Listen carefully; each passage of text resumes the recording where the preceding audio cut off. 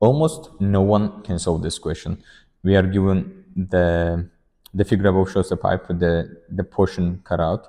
The dimensions of the pipe above are the height 10 inch with its thickness is 4 inch. So can we just do like if the volume of this part is given 800 pi, so volume of that part is volume of the greater one, which is like volume of the cylinder pi r square height, and we will subtract the smaller one pi r square and height. So let's just see, it's given that this is equal to 800 pi.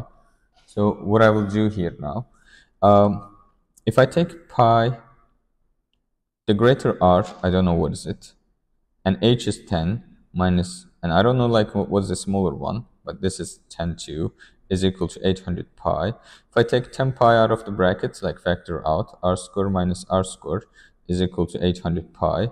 When I divide both sides by 10 pi, it's like r square minus r square is equal to 80.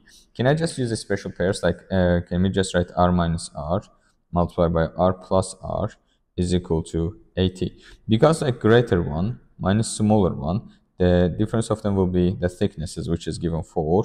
4 multiplied by r plus r is equal to 80. It means r plus r, that's equal to 20.